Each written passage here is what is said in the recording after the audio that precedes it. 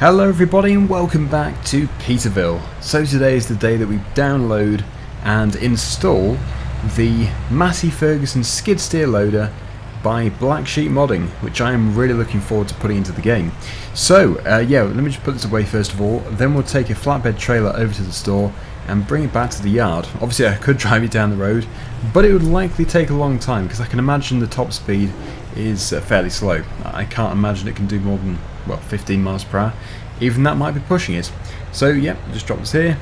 We have so much storage on this map, it's really good. So yeah, like I said before, there is no excuses for me to leave stuff outside, since there is just tons of storage. Now I think probably the skid steer loader which I'm putting onto the trailer, I reckon once I have unloaded it, I can then use the trailer to transport the wool pallets to the sell point. We will see if that is going to be a viable solution to transporting them, but yeah, that is my plan. This is actually the bale trailer, so no, wrong one. They are very similar, except this one has got quite a bit of paint loss. I think probably if I pressure washed it, it would actually fix that. I think I should do, because it's looking a bit old, even though it's pretty new. So it would be wise to get a pressure washer. We don't own one. Sometimes maps do start off with them, so I do like to check first. Also today I need to compact the silage. Mr. Sniff has just gone exactly where I was going to put that. Surprisingly, it does seem to make a difference. Anyway, yes, there it is. That is the pressure washer. Obviously very expensive, £4,500. So yeah, let's get it washed. I'm intrigued to see if it actually does repair the paint. If I just stare at some paintwork which has come off, let's see if it does fix it. Oh, okay, so it doesn't do. Interesting. So that must actually come under the damage. Though you can see the service icon, bottom right corner. It does show that it's really not too bad. So I'm going to have to stick it in a workshop later and see if I can get rid of the paint problem. I do like the mods do that. They do lose paint over time, so this was a little bit too fast. But yeah, you can't have everything. Overall, it's a very good trailer. How many times do I do that? I do that in pretty much every episode. Okay, so the field I was working in, I was going to say yesterday, but yeah, I'll say the previous episode because it wasn't necessarily PeterVill yesterday, was that field just there. The combine harvester needs to be put away, and I need to bale the field. Many viewers say just use a forage wagon. It's a very good idea, I do agree with you. If I was storing the straw, having it in bale form is much easier. But I don't think we're going to be storing the straw because I actually don't need straw on this particular map, although I will need straw when we have the horses, which I'm hoping to get fairly soon. Possibly today, but most likely in the next episode. Horses are coming soon. So yeah, that is my plan. Obviously, using the skid steer today is not a massive job. All I need to do is put the pallets either on a trailer or in a storage shed. It doesn't really matter where, just as long as they're out of the way. Because currently I've just basically pushed them with the tractor to an area out of the trigger so more could spawn. It really was a very low-tech solution. I literally drove into them. So yeah, this skid steer loader by Black Sheep Modding, very interesting. It's an old machine. I actually don't know when it originates from, but it is an old machine. There's many different customizable features, which is nice. And also you can change the colour. Also you can have a cab and not have a cab. I'll show you instead of just trying to describe it. Here it is. So yeah, this is obviously the cabless version. The Massey Ferguson 711. Seems like a nice machine. 71 horsepower, that must be where the 711 comes from. And then yeah, you got warning triangle. It's on the back.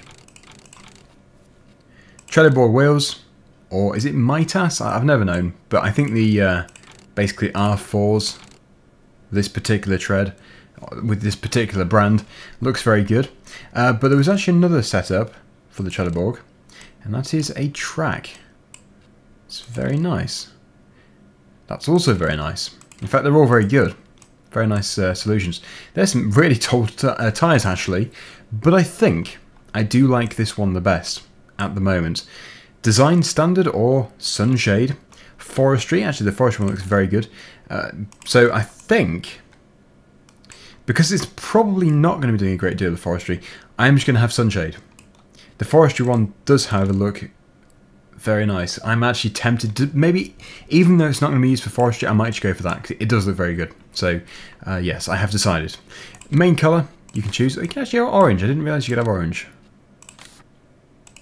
So many different customizable features here.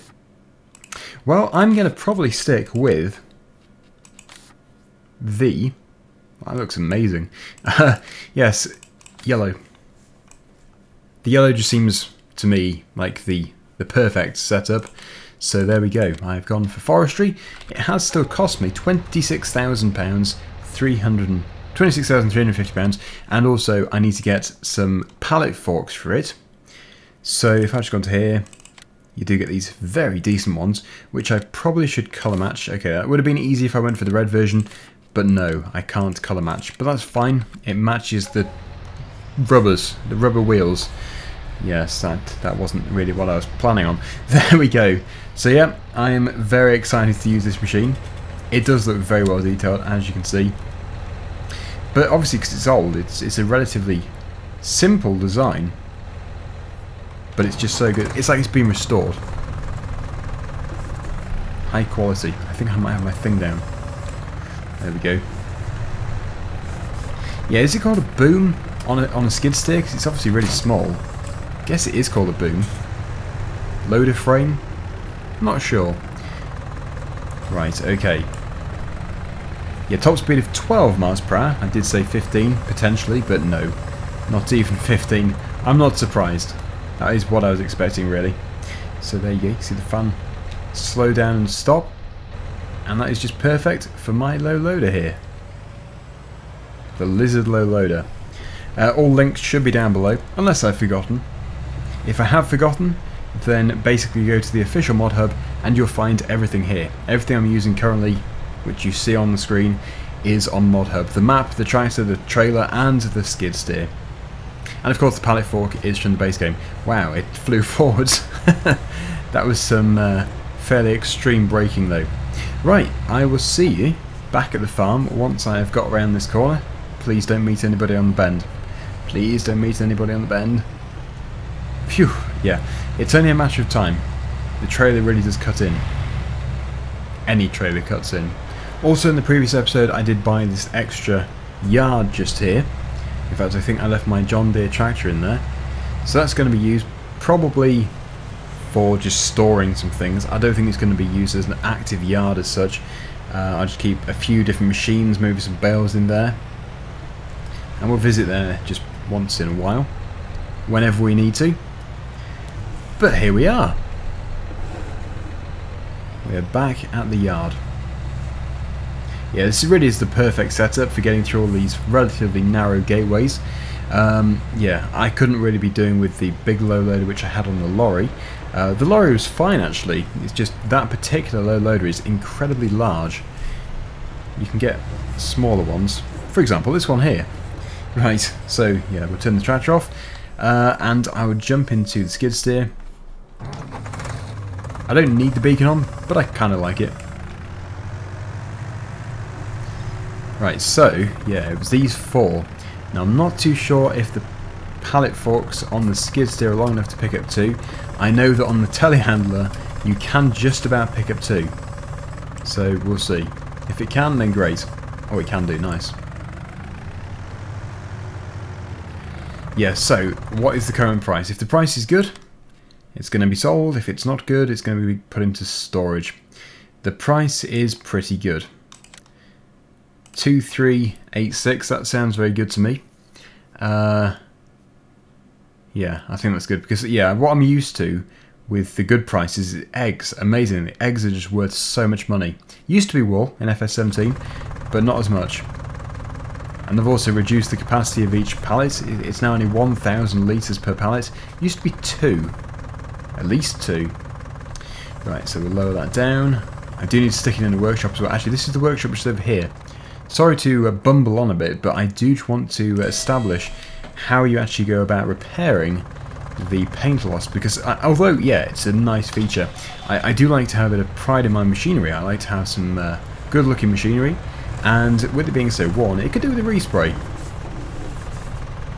So if I can just get it back into here without crashing it, without crashing it is always a bonus. Then I can try and see if I can get it fixed. Okay, so yeah, you can see the condition is low, so I'm guessing that the repair thing I was looking at before was the tractors. If anybody has mentioned this in a previous episode, then I do apologise, because yeah, these videos have mostly all been recorded before many have been published. So yes, if you have said, I won't have seen your comments because the video won't have been put out by then. So yes, I have established it by myself, which is good to know. Okay, so let's just put this onto here. Try not to lose any, because I know that pallet on the end there is literally hanging on a thread. But this is one of the main reasons why I bought the skid steer, because this is actually going to be mostly the sheep map for me, whereas Oakfield Farm is my cow map. We have loads of cows. This one we're going to have loads of sheep, and of course, yeah, horses as well on here. Now I should have just put that in a better place, shouldn't I? I think I'll take that pallet anyway. But I need to be fast, because if I was to not move this one, and another one... No, sorry, if I was to move this one, another one spawns straight away, I still wouldn't be able to get to the other one, so I need to just put that there. Okay. We'll go for the 2 again. Oh no. I want to get 2. I need to get 2. That should be better. Yes. 2 together. Interior view, you might be interested. It's all very nice. The levers do work, so do the pedals. And this is a really good trailer for doing this with. That is very nice indeed. Right, that should be good enough. Don't want to go too far. And yeah, if I can do, I'll throw some straps over it. I think you can strap. Possibly. Oh no, I'm flying. Maybe not, I'm not too sure. But it should just hold itself in place anyway, hopefully. There we go. Okay, so yes, I can now wait here. We'll wait for the next load.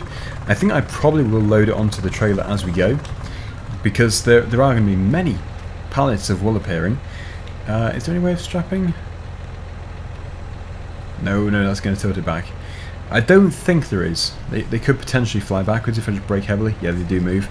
But that is fine if I drive carefully. They shouldn't fall off anyway. I think actually I should be using the bale trailer. This is a transport trailer for machinery. So if I use the bale trailer, you likely would be able to strap. It's my fault. I'm using the wrong trailer. But it's fine. Like I say, if I drive carefully, there is not an issue. So yeah, we actually do have great demand here, but that's a lower price than the PeterVill factory. So we're off to the PeterVill factory, which is amazing because yeah, the spinnery is offering a lower price. Yeah, I don't really know why I tagged it because I know exactly where the factory is. We'll head over there and we'll make a bit of money. It's not going to be a huge amount, but it is just a bit of extra money. Then I can pack up the combine and we can work on the straw, which is in that field. I think it is just going to be a case of baling it though, just this once, because I don't have the loading wagon. Of course I do need to also compact the silage. There's so many different things that I need to do. The thing about the silage is it's a very boring job because I just have to drive backwards and forwards for the next 10 minutes. So yes, we'll pack up the combine harvester first. Right, so on that bend back there, on that junction, the cement mixer came around the bend pretty fast. It did come onto my side of the road and sort of clipped the front of the trailer, made all my pallets go moving around everywhere. So that's why everything's looking a bit messy. Next time I'll definitely use the trailer where you can strap. It is basically the same trailer, it's just you can indeed strap on. Yeah, I've never sold wool here before, so I don't actually know where the trigger is. I'm guessing that it is the same place, just here. But we'll see. It is. Okay, that makes it very easy. £9,546. I have lost one, annoyingly, just over there. It almost made it. Thought you could get away, didn't you? Well, you didn't. You must get into the sell point. It's still being reluctant to sell. Come on, you're going to a better place. Goodness. How is it possible? Get in there. Sell. It's gone. £408, but it was definitely worth selling at that price. So yeah, that is just a nice little boost. The money has been boosted. So I will see you back at the farm. Hopefully we have no more incidents with cement mixers, which I'm really starting to hate. There are way too many cement mixers. Love the variety, kind of, with now having cement mixers. It used to just be cars, but there's just too many cement mixers. Okay, so yeah, time to put it away. We'll put it in the shed just here where I got it from. Obviously the skid steer can go with it. Keep everything dry together. We do still have the crone, which I'll try not to reverse into. And there we go. It really is nice to have the storage everywhere. Right, so yeah, as I said, the combine harvester is next. I can tow the header with the combine itself, so it's going to be a nice, fast, easy job bringing it back to the yard. But yeah, we just have to get this baled at some point. It's not even a massive job, it's a very small job. Follow the combine's header up. And oh yes, it doesn't even have a trailer. That's what's even nicer about it. You can just literally... No, I don't want to do that. Yeah, you can literally... I've turned the heads-up display off. Yes, I turned it off to do a screenshot. So, yes, what I need to do is unfold the header. That's right, that should now... Yep, that's good. Drop it off. And we'll attach to it. Good.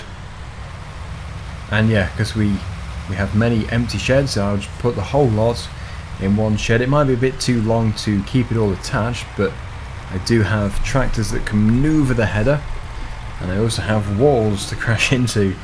Yeah, it is the biggest combine I'd want to have on this map, I think.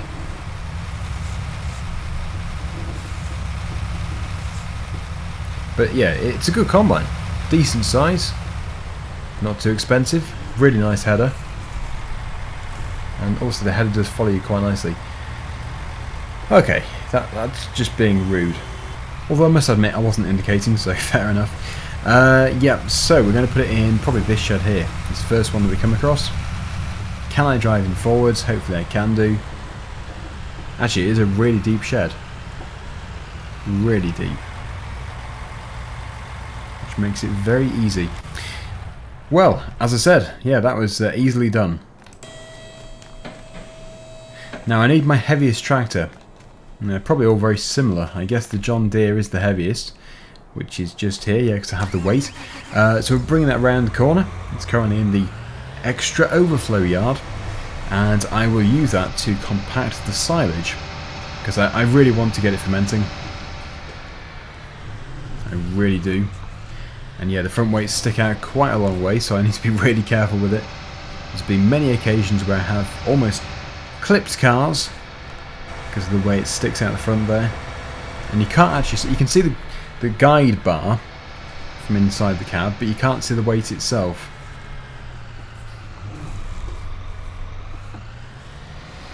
Yeah, so as I said, this next job is going to be, well, I don't know if it's worthy of a time-lapse actually. I think it's just worthy of a jump cut.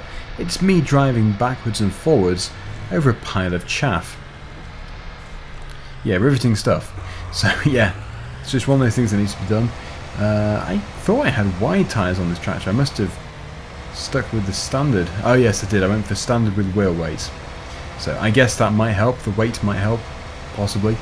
But yeah, you should see quite a transformation when I resume in a minute. It's currently only 28% fermented, compacted, and yeah, obviously 0% fermented. And that weight is causing issues. So we'll see. See you in a second. 99%, and there we go.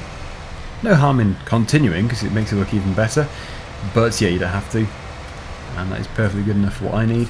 So that is how many litres? 185,000. Yeah, I don't know where I got 58 from. Good. So the fermenting process can now start. Everything is within the boundaries of the pit, so that's all good.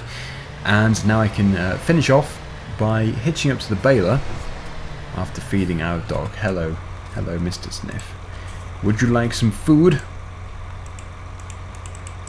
Hopefully not, because I can't work it. Feed. There we go. Food? Food? Here's your food.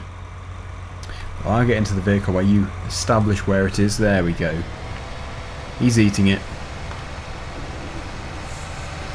Yeah, so I know that many of my viewers are very pleased that Mr. Sniff has continued over from the Felsbrunn series. Now, I think I left the baler in the shed over there. Didn't I? I did. With the trailer. Only red vehicles, red implements allowed in this shed. So yeah, that's why I'm driving a green John Deere into it. That was a joke, by the way. Yes. Just because there was 2 red things in there. Anyway, yeah. So really, I've got to get this done. I really do have to get this done. I think I will use once again the bale trailer which I have just to quickly pick them all up. Should be nice and easy. I don't need to keep them. Ooh, must have been a crash down there. Hardly surprising with all these cement mixers. And yep, then I can hopefully by the end of this episode make a bit more money from the bales which I don't even need. The only reason why I'm making them is just literally for money. Yeah, unfolding first is good. So yeah, it's a bit messy in the entranceway here, but overall I've done it relatively neatly. Headland's always the worst. I always make it the biggest mess with the headland. But yeah, there should be plenty of bales firing out the back of the baler, so I reckon it'll take 10 minutes or so to get it done.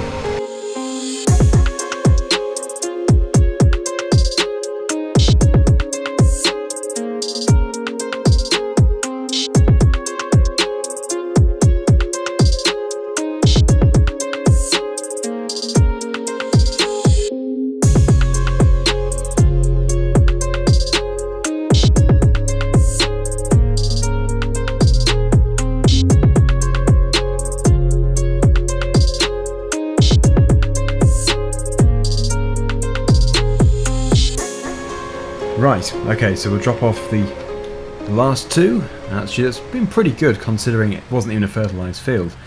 As for the amount of bales, we'll have to take a look. 20. Good round number.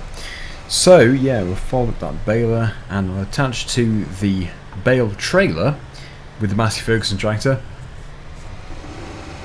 I forget the capacity, but I think it was something like 16. Was it 16? Don't know. I think it was. 20 definitely won't fit, so it's going to be 2 loads over to the sell point. That is, of course, if I want to sell the final bales, which I think I do. Yeah, the pickup is down.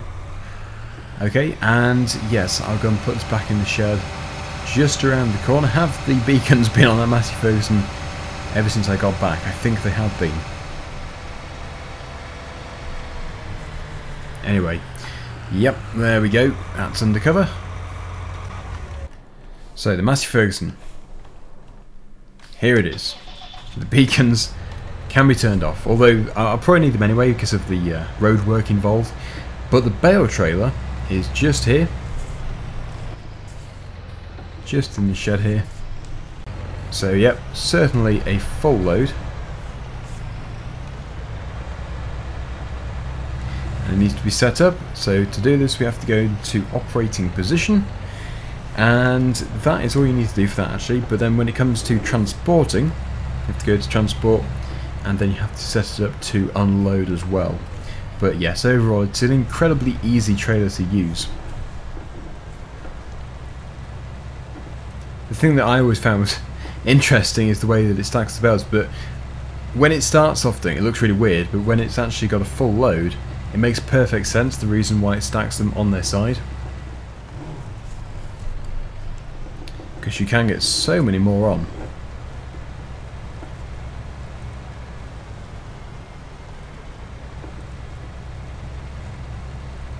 Yeah, so there you go, that's 9. Just goes to show that the overall capacity is not 20. It is in fact 18. But yeah, it's 2 short, which is actually really frustrating. So I'll probably keep the final 2 just on the trailer. Because there's always going to be another opportunity for doing bales.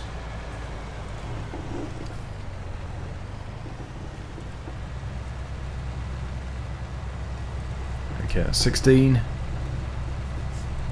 Those are the 2 which are going to be left just over there. And here is 18. Now I can, if I want to, unload these straight away to the trailer. That will put the mass of the bales back on the trailer, meaning it will become unstable. So I do need to obviously drive carefully. But I am going to do that, because it is just much more realistic. So yeah, if I go to unload bales here, press L, there you go. Straps are on, looks good. But it is now incredibly heavy. Every bale's weight is now on the trailer, instead of it just sort of hovering above.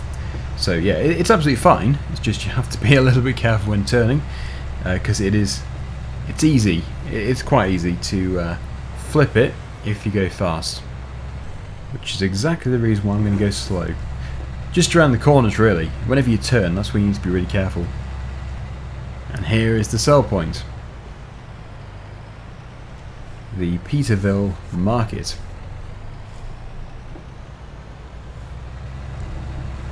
Yes, it's been quite a productive episode. I've managed to buy a skid steer loader. We might just about make the money back, which that cost, but yeah, I'm quite happy with that anyway.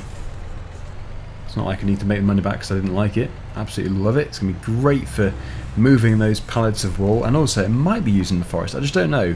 I've just put the forestry cage on it just because it looks good.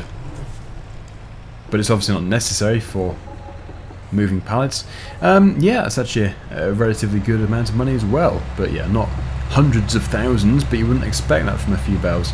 Anyway, yeah, I'll go back, get the last two, put it in the shed, and we'll call it a day. It's been good. I always enjoy using new mods. This trailer doesn't seem to weather at all, really.